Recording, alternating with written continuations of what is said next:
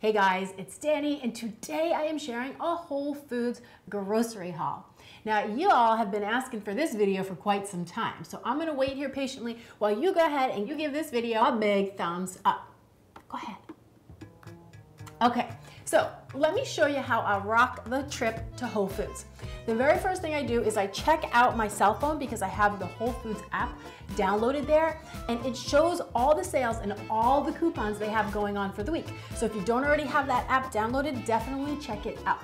A few of the deals that I was able to take advantage of this week were $5 off of $20 or more of the produce. So I saved $5 on my fruits and veggies, which was awesome. I was able to save some money on my pastured organic eggs, organic yogurt, and I also got some boneless, skinless chicken thighs on sale as well. And that is one thing I'm always on the lookout for, which is a good high quality meat on sale, because then I will bulk buy it and then I store it myself. I'll show you how I do that in a little bit. And that is a great way to save some money without compromising on the quality of food that I want to be feeding myself and my family. So let's dive into what we've got going on here.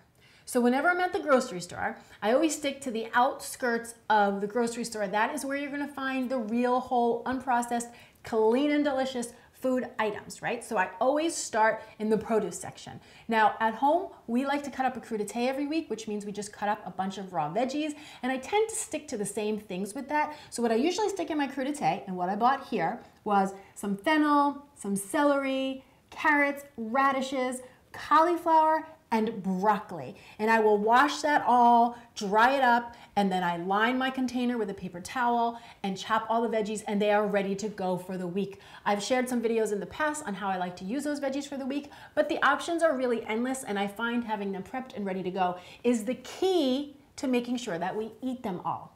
Now, outside of my crudité, I also like to have some leafy greens prepped and ready to go. So I usually buy some type of pre-washed bin of greens, like I have here, the baby spinach. Those are great grab and go if I want to throw them into scrambled eggs or if we want to throw them into a smoothie. And then I also have some kale, which I will wash and dry, stem and chop up, so that is also prepped and ready to go. Again, it's good for a quick salad. You can throw it into your eggs, you can throw it into your smoothies. If I need a quick side dish for dinner, I'll saute it up with some garlic and olive oil. So half of the battle is having this food ready to go in the fridge, especially the veggies. Outside of that, I also picked up some asparagus. I have some beautiful Brussels sprouts, which are super in season right now. A few cucumbers, which I like to throw in salads, and my kids also love in their lunch boxes. I have a couple of avocados, some bell peppers, some rainbow baby potatoes, and an onion. As for my fruit, I picked up some apples and some oranges. Both are super in season right now. I also grabbed some bananas because we have bananas in the house all year round, and a nice big bag of lemons because that is great in your water, in your tea. I like to use it for salad dressings, and really a lemon will brighten up just about any dish. So I always like to keep lemons on hand. Now, I just want to also mention that, number one, you guys know I do this for a living. So we tend to have a lot of food in the house at all times.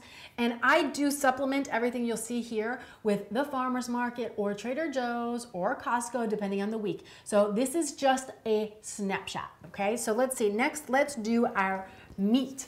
Whenever I am grocery shopping, one thing that I'm always on the lookout for is some good, high quality, organic or pastured meat that is on sale. This way I can maintain the quality of food that I want to be feeding myself and my family, but I also can stay somewhat budget friendly, right? So what I found this week was boneless, skinless chicken thighs, and I was super excited because in our house that is a family favorite. I have lots of dishes I like to make with them. I'm going to show you one in a few minutes. Basically what I will do to make this meat go the long haul, I bought 6 pounds, which for our family is about 4 meals. So I open up the packages that it comes in, and then I will re-seal them. I vacuum seal them with my food saver. Now, if you guys aren't familiar with a food saver, it basically just vacuum seals your food so it can last a lot longer. It will last up to 5 times longer, no freezer burn, tastes fresh as the day that it came. So here's all I do. I grab one of the bags that comes with the food saver. I put half of my chicken in there. So this is half of the chicken from one package. Then I just slip the unsealed side right into this area here, put it into the drip tray, push this button with my 2 fingers. You hear that noise? That is the machine pulling all of the air out of the bag. Once it's done, that little red light goes on, it seals the bag, and check this out. My chicken is now ready for the freezer and it will go the long haul. So I just write the date on the bag, what's in the bag, and then I pop this in the freezer. And then during the week, when I need a quick meal, whether it's next week or 6 months from now, I can go in my freezer, I pull out my chicken, I'll let it defrost in the fridge overnight, and then I might make a really simple meal like my 1-pan chicken, potato, and veggies. Here's what you do, guys. Grab a rimmed baking sheet, spray it with a little bit of cooking spray so nothing sticks. Then I would lay out my chicken thighs, so I have 6 of them here. I have a pound of baby rainbow potatoes that I've cut in half, sprinkle those around the tray along with 1 chopped onion and a couple of chopped up bell peppers. That's it. Then to season it, I do some salt, pepper, garlic powder, and a little bit of smoked paprika. FYI, you could literally use any type of seasonings that you like. This happens to be a family favorite in my house. Then we pop the whole tray in the oven for 25-30 minutes at 425 degrees, and you've got a 1-pan dinner ready to go. A lot of times I will either set this up in the morning or at the night before, and then if I'm not home, the babysitter can throw it in the oven or my husband can throw it in the oven, and I know that I have a clean and delicious meal ready for the family, even on the busiest night. Next up, I have my eggs. I love these pastured, raised, organic eggs. I also bought 1 little package of this cheddar cheese. This is just a cheese that everybody loves, and a lot of times we'll cut that up and we'll eat it with some apples as a snack, or when the kids come home from school, I'll give them some veggies and apples and cheese, or maybe some crackers. So it's a nice little thing to have on hand. I also bought a little bit of turkey. That's just for easy sandwiches and stuff, for lunch boxes. And in the back here, we have our organic Greek yogurt, which is a 2% yogurt. I tend to go 2% or full fat, but by all means, do what you fancy. Then over here, I've got some medjool dates. I actually got those in the produce section as well. I love buying those this time of year because I love to use those in different recipes when I'm baking. Try to make like a homemade crust or a raw crust, so maybe doing some experimenting with that. But these are also great if you want to curb a sweet tooth naturally. If you find you have a real strong sweet tooth, try incorporating more root veggies, more naturally sweet foods like dates and bananas into your diet, and see if that doesn't help take the edge off a little. I think dates are delicious when you want a little something, but you want to stick to real whole foods. Then they had some do-it-yourself peanut butter, which is so fun and so delicious. It's just peanuts, you hit the button, beautiful fresh peanut butter. You could also do almond butter if you wanted. That's another one, great for a sandwich, great on toast, great on a banana or on some peanut butter. I love sometimes mixing it into my yogurt. If you want a real rib sticker, do a little bit of peanut butter into your yogurt with some like cut up strawberries or apples. Delish.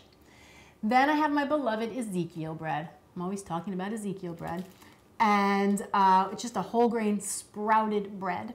Great, it makes a great piece of toast, my friends.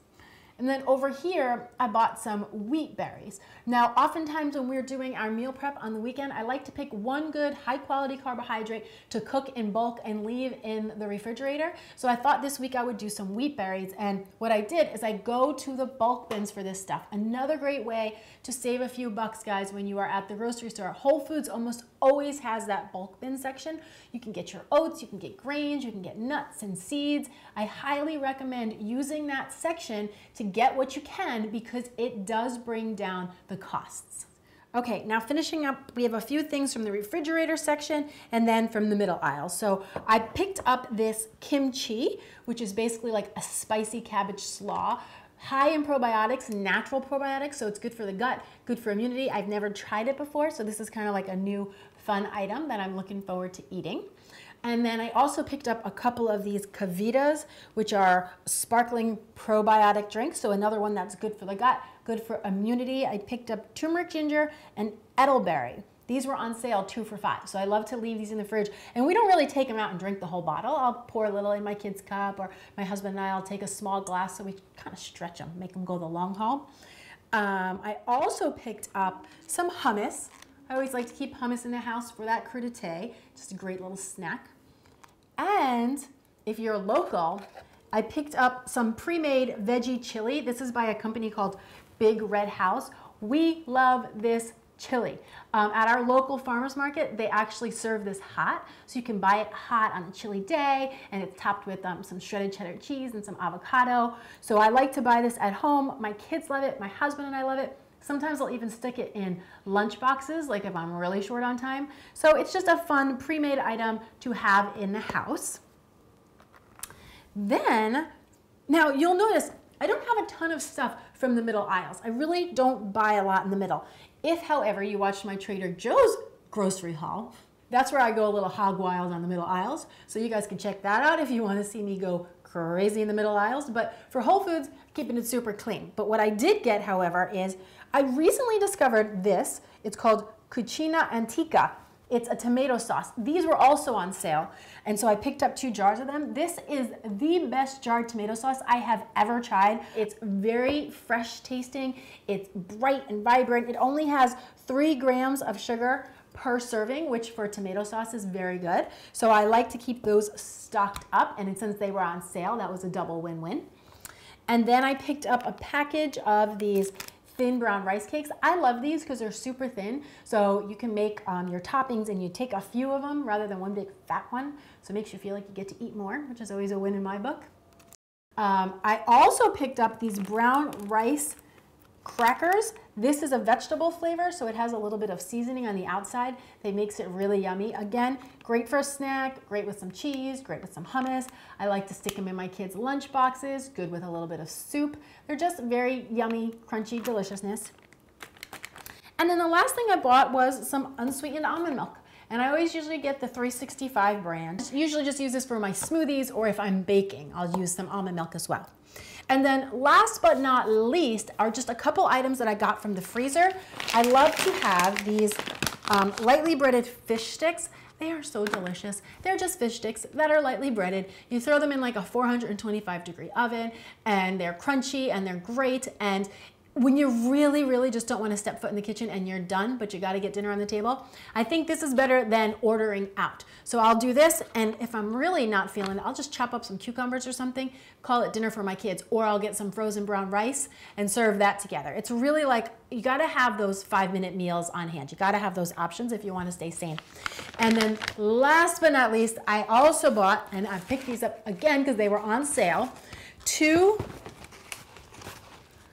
frozen Amy's pizzas. One is made with a rice crust and one is a regular pizza with mushroom and olive. And you know, I just like to have stuff like this on hand because I have kids, they're 5 and 7, their friends come over, they get hungry, and sometimes you just have to have something fun and friendly and delicious for everybody to eat and enjoy. And so that's where these usually come into play. And because they were on sale, I just had to grab a couple. And so, my friends, there you have a Whole Foods grocery haul in the Clean and Delicious kitchen. This is pretty much what a snapshot of a week would look like. And I probably saved about $18 to $20 by using the sales and the coupons. So don't forget to download the app before you go grocery shopping so that you can find where you can cut and save, right? And use those other tips too. Buy in bulk.